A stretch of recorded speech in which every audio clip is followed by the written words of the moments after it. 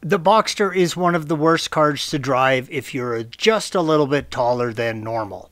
If your legs are just a bit too long, you can remove the not so useful center console bins and install a GT3 cover in its place.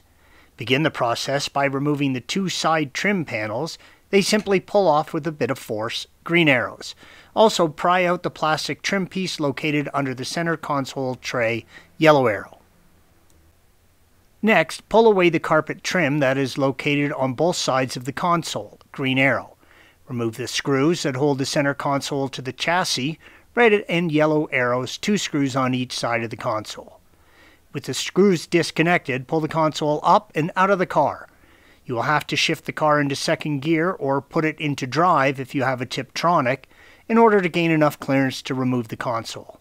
At this point, you need to remove the bracket that holds the center console to the chassis, remove the shift knob, and remove and lift up the entire center console.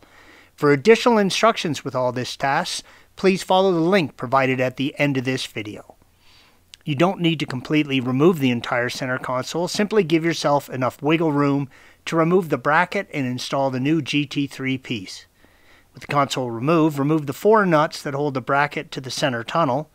Install the GT3 center console cover in place using 2 studs that formerly held in the console bracket, and reinstall the center console when you're done.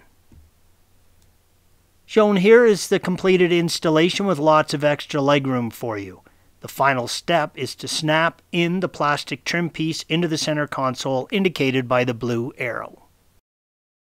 Thanks for watching. Be sure to subscribe to our channel and check out another video in this series.